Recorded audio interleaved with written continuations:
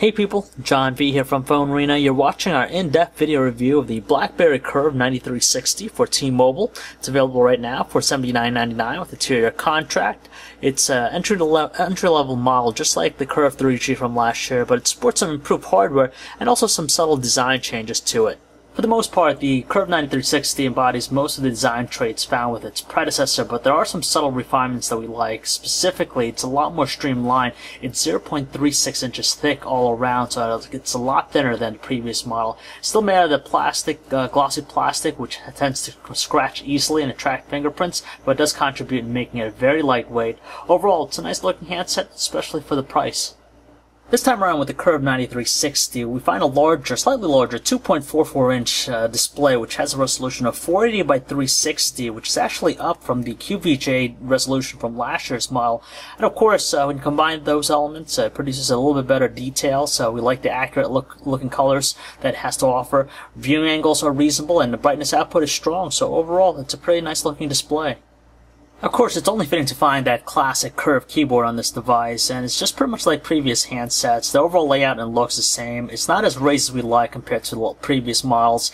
It has a slightly stiff feel to them too when you press down buttons. Also cramped, so if you have larger fingers or hands, you might have some issues using it, but for the most part, if you have a lot of patience, it's more than usable. Not surprisingly, we agree with the same exact button layout as before. You have also the optical trackpad, which is very usable and responsive, but with the physical buttons, they're kind of stiff to the touch. On the left edge phone, the only thing we find is just the micro USB port for data and charging connectivity. Meanwhile, on the opposite side, the right edge, you have the dedicated shutter key here, the volume rocker. They're kind of hard to make out, and they're very difficult to press too. Actually, the worst button in the mall has to be the lock-unlock here at the top. It's just really stiff to the touch. You gotta really push down to activate it. And you also have a 3.5mm headset jack. Lastly, in the rear, you have nothing but the 5-megapixel camera with the single LED flash. No autofocus, unfortunately. Removing the back cover, you gotta yank off the plastic cover. You gain access to its smaller 1000 mAh battery, the SIM card slot, and the micro SD card slot. Under the hood, the BlackBerry Curve 9360 is powered by a single-core 800 MHz processor with 512 MB of RAM, and it's not a 1 GHz processor like the Bold 9900, but nevertheless, it's still more than adequate in quickly executing a bunch of different basic tasks, whether it be opening up applications or just scrolling. It's pretty responsive.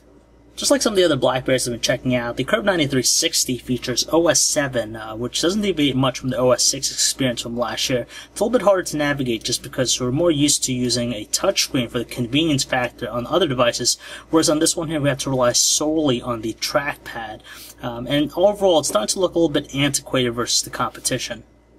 Obviously, being BlackBerry and all, the email experience is fantastic just because you have push support, and on top of that, the setup process is fairly simple. Supporting 3G speeds as opposed to 4G connectivity, we're still happy with the overall web browsing experience. It's very responsive here, and you can see our website loads up properly. When you zoom in, though, there is a little bit of a delay just because it has to focus in for a second, but besides that, it's pretty good. Finding the usual BlackBerry OS 7 music player, it's pretty straightforward with its presentation, but we do like the cover flow-like movements when you're browsing through albums. It's definitely an eye-catching appeal to it. As far as the audio quality, it's surprisingly very strong with its output, robust tones, and doesn't crackle at loudest volume setting.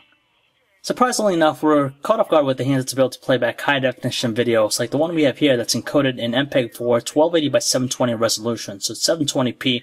There's a lot of detail, there's no lagginess, it's fairly smooth here, and top of that, colors are nice, so it's pretty good, even though it doesn't offer 1080p support. Even with its 5-megapixel camera in the rear, we're not all that convinced by its quality, just because for starters, it lacks autofocus, so it doesn't look as sharp as we'd like. In outdoor conditions, so good lighting, details are kind of faint side, almost non-existent at times, and every now and then, colors look off just because it casts this airy look to the shots. Indoors under low lighting conditions, there's just a lot of graininess and also digital noise. The LED flash is strong and powerful, but sometimes it tends to make shots look overexposed. With its video capture, we're only given the maximum resolution of VGA, so 640 by 480, and to tell you the truth, they look very pixelated, and when you pan very quickly, there's a lot of artifacting going on, so not that much detail to it. We do like that it moves at the frame rate of 29 frames per second, so it's pretty smooth, and the audio recording is pretty clear. Sad to say, but calling quality is pretty abysmal with the handset just because of the earpiece. On our end of the line, we're greeted with flat-sounding voices, kind of difficult to make out conversations. On the other end of the line, our callers are greeted with choppy voices, and when we switch to using the speakerphone, we're just greeted with muffled-sounding tones. We're satisfied with the handset's signal reception. It's able to put out a good amount of bars in high coverage areas, and in our time testing it, it didn't drop any phone calls. One of the best things that we love about the BlackBerry Curve 9360 is its excellent battery life. On a single charge, we're able to get 2 days worth of heavy usage consisting of web surfing, emailing, texting, and occasional phone calls, so it's more than sufficient for anyone. Just like its predecessors, the BlackBerry Curve 9360 offers a good amount of value for the money that you're paying for it.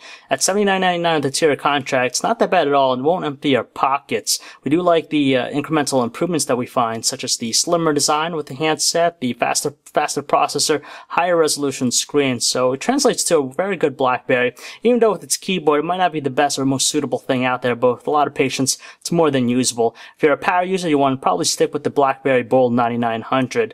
But if not, this is a reasonable choice for you. So if you'd like to learn more about the BlackBerry Curve 9360, you can check out our website, PhoneArena.com. Thanks for watching, guys.